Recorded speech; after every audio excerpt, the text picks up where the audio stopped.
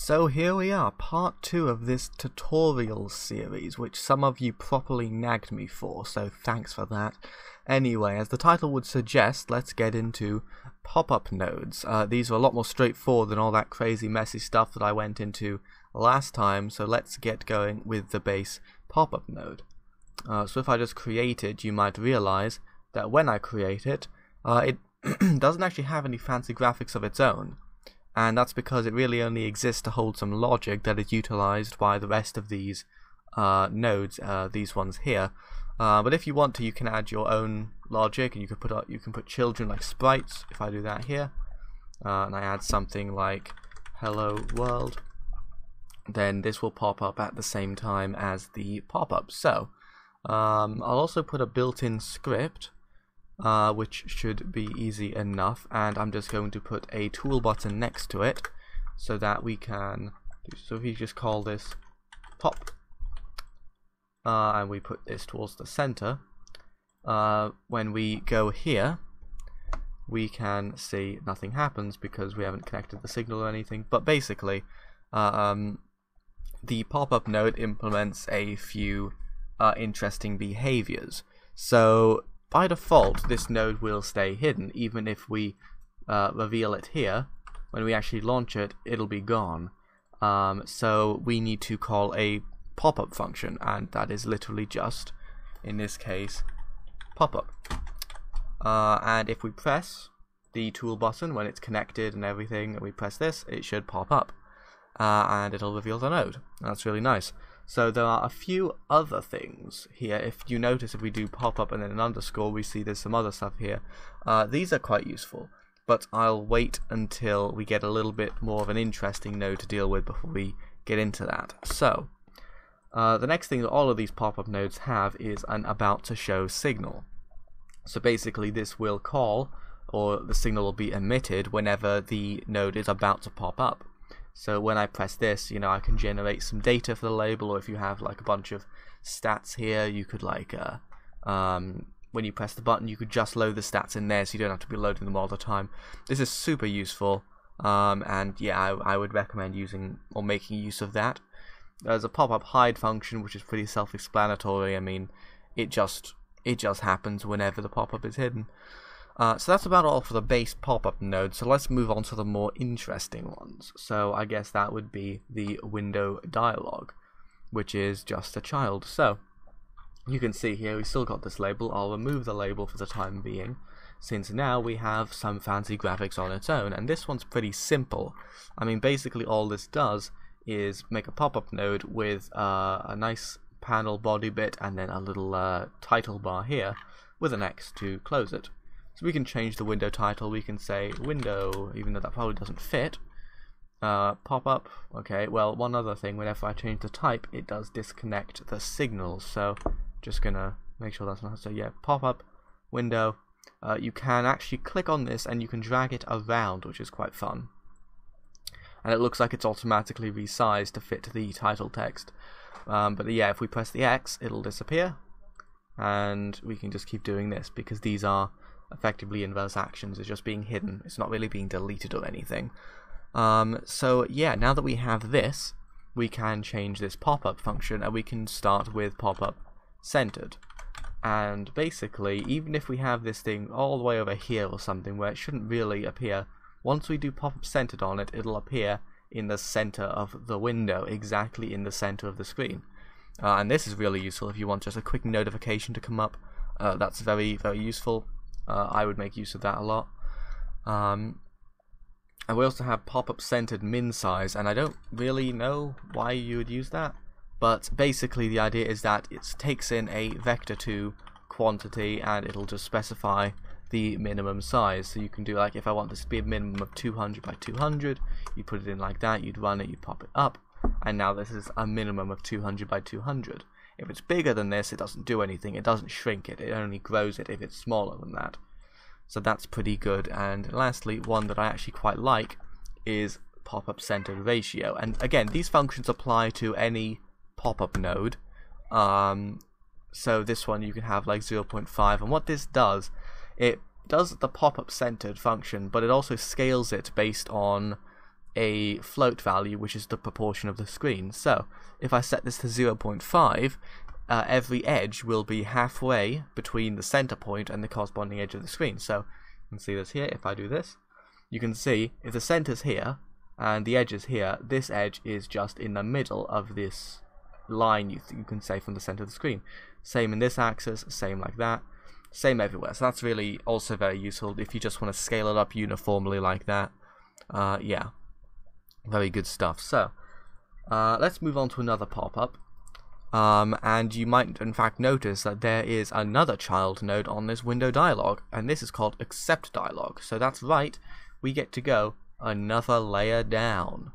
So this one is super simple again. It basically gives you a predefined layout for an OK button and a little alert message, and it gives you some really helpful signals and functions. So I'm pretty sure this X here is a glitch because I used the change type thing, which isn't very smooth. So that should be fixed if I just close that and I open it again.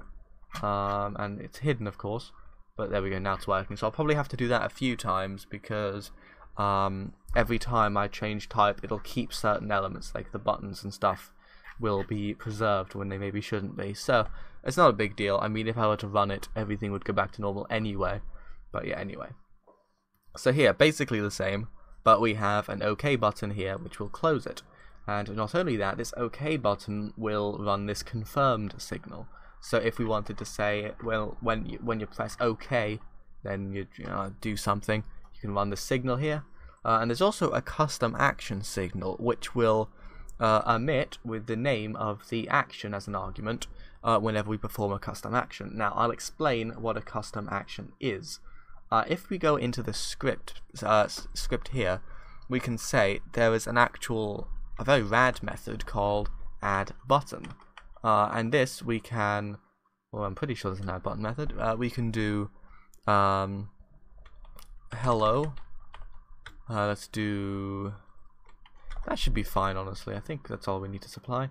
There we go. We have a button called hello, and at the moment it doesn't do anything. But we can specify whether this is towards the right or the left. So if we put true, it should be on the right hand side of OK. There we go, so we just swap them around. And we can also specify the custom action, greet. So if we press this button, it'll actually run. If we press this button, it doesn't do anything, but it would emit this signal with the action as greet, which we specified up here. And that's really, really useful. So yeah. But in case that's too annoying for you and you really want something even simpler, then there's another very helpful function called cancel, add cancel, which takes in the text to display. So let's say cancel this stuff. Man, that's probably way too long, but the point is that it'll take in that text and it will just add a button which will cancel it. It'll basically hide this dialog window without emitting the confirmed signal, because there's a signal if you press OK, it emits the confirmed. If not, it just cancels it. So that's also very useful. However, there is more. Not for accept dialog, but there is another one. If you go to accept dialog, you go down to confirmation dialog, and wow, we have this crazy stuff. Well, basically this isn't that crazy. If I just remove that for now, I just restart the scene, you will notice this is basically the same as what we had before, but with a cancel button already there. And that's just, again, a little bit of helpful stuff. However, wait a second. Something's not right here. You're telling me that there is another layer to this one? That's right, I really am telling you that. We've got the file dialog to deal with, and this one's a little bit more involved still.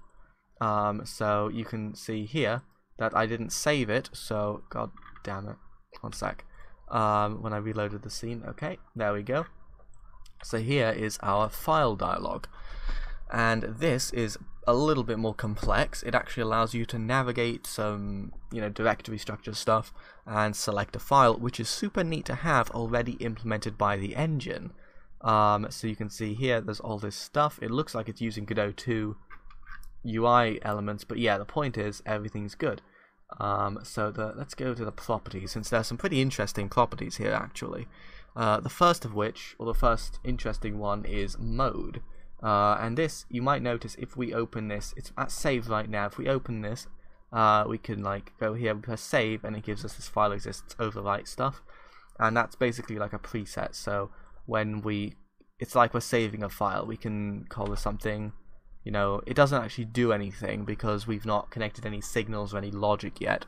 But basically the idea is that if there's no file with this name, it'll put up no fight. If there is a file with this name, it'll make sure that we know what's going on. So that's pretty useful. There's also open one, open many, open folder, and open any. So let me just step through these.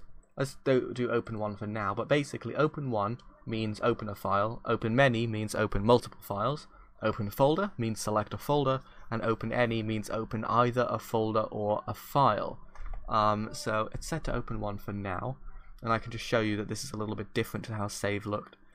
Basically open is there, it opens it no matter what, it doesn't put up a fight. Very nice. And that's very useful. So next there is the access property, which there's a few options here, which basically it does what it sounds like. It designates what sort of file, what sort of area this file dialog should be allowed to access. So as far as I'm aware, allowing it to access resources won't make it work when you try to export, or it'll start breaking when you export it and you try to access resources, because all the resources are basically already compiled. So I wouldn't recommend using this one. User data and file system are both pretty good. As far as I'm aware, the big difference between user data and file system is that file system has this thing here which allows you to select maybe multiple disks, multiple like preset things. So it'll see here, there's all this different stuff. So these are my external drives. These are just some presets. If I go to pictures, there's a bunch of pictures here. So that's basically the big difference there. User data will keep this user prefix on here, but basically you can still access all the same stuff. At least on Linux you can. I don't know about Windows, since Windows is a little bit different. So yeah, that's pretty much it. So yeah, that's pretty good. There's also filters, and what filters allow you to do, you can actually add like if you only want the user to be able to select like .png files or .txt files or something, you can do that super easily just by using that. Similarly, you can actually opt to show hidden files, and that might not work on Windows because I know there's some weird permission stuff, but yeah, whatever. And you can set the current directory, you can set the current file, you can set the current path. There's all this good stuff here, which is very easy, very intuitive to use. I'm sure you'll get the hang on it. Similarly, it implements a few very lovely signals, like file selected or directory selected, which is this one, which just passes the directory location as a string. File selected. Again, basically the same thing. This one has a single string, this one has an array of strings. Very easy stuff, and that's genuinely all that there really is, and it allows you to do some pretty cool stuff. So now that that's done, we can move on to the next pop-up node, which is Popup Dialog. And if I save this and close it, because you can see all these buttons are still here when they shouldn't be, this one is basically just a panel with the pop-up node. And this is, but just spoiler alert, this is pretty much the same as pop-up panel, except it's slightly darker for some reason. I don't really know why that is, but either way, they're both pretty much the same. The last big one is a pop-up menu. And I just definitely did the wrong thing there, but it doesn't really matter. I'm not using that so much anymore, I guess. The point is, this pop-up menu, as seen, let me just call it pop-up menu here.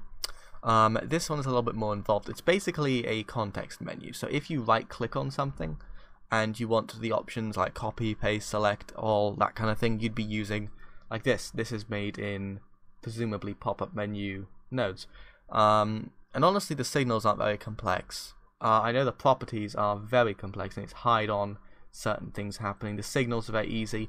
These two both are just ways to point to whatever option we're selecting, since it would basically be each of these options. And there are a bunch of functions in the documentation, like loads of them, and I won't get into them very much. I won't get into explaining what each of them are, but because they are very simple, especially when you actually read them. It basically check boxes like radio buttons, items to select. it's very simple, and I'm not going to explain. It would take way too long, and honestly, you probably wouldn't even take it in. The best way to learn that is just to do it yourself. I'm not just being lazy. But like, if you have any questions, if anything's confusing, then just ask me in the comments, because like, nothing here should be particularly confusing in this set of functions, and that's pretty much it. So that's really easy. And yeah, there we go. I've covered in reasonable detail all of the pop-up nodes. You guys asked for it, and I delivered it because I'm just that kind. So yeah, thanks for watching, and stay tuned for more very lengthy tutorial videos. I mean, I assumed that this one would be like 10 minutes, because there aren't even that many nodes here. But it turns out a lot more complex than I thought, so yeah, I mean, how many is that? 1, 2, 3, 4, 5, 6, 7, 8. I mean, that's 8. I guess part 3 will be on buttons, which is a bit nicer. Still a lot of nodes actually here, but yeah, they're a lot nicer. I use them a lot, so that'll be good. Goodbye.